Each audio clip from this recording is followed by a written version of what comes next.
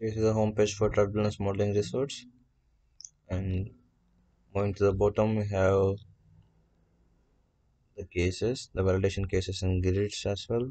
So I'm clicking the axisymmetric boundary layer, and here when we move on to the grid section, on the grid sections you will find many cases of grids. For example, we have 2D versions of PLOT3D format as well as 3D version of PLOT3D format. So I'm clicking on the baseline grid.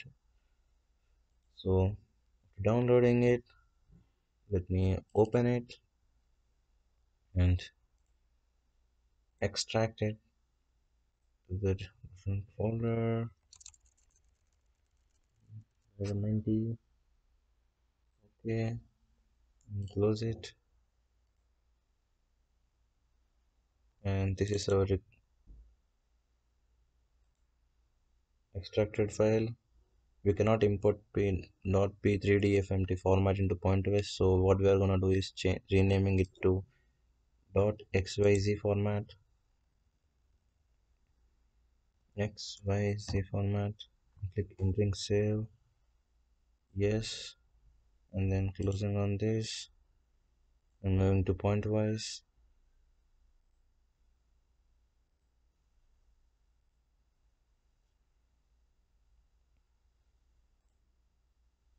And then clicking on file option, import, grid, downloads, driver 19.xyz.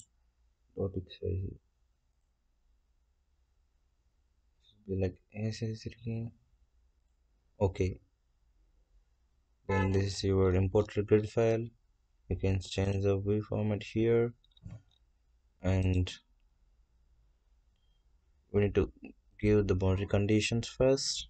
You need to select solver, so whereas your ANSYS Fluent, and select a dimension as 3D since it's a 3D case, and you need to set boundary conditions. You need to give specify inlet, outlet, boundary conditions, solid wall, something like that, and then we need to export as CAE, and it's supposed to say on desktop as project, then save this file.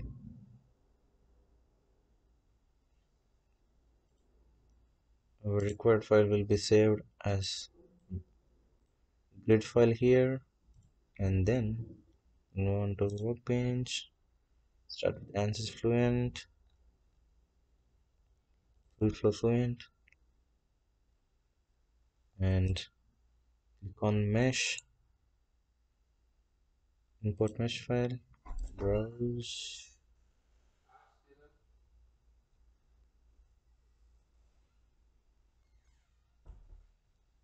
on desktop, project, then open.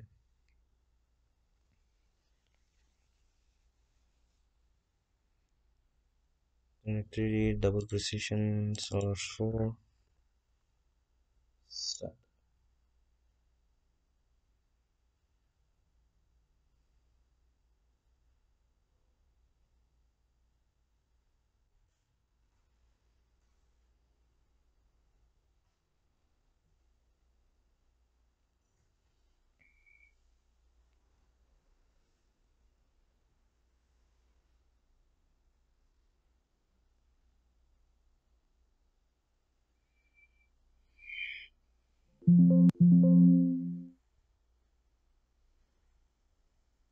Yeah, we'll get the mesh file required grids here,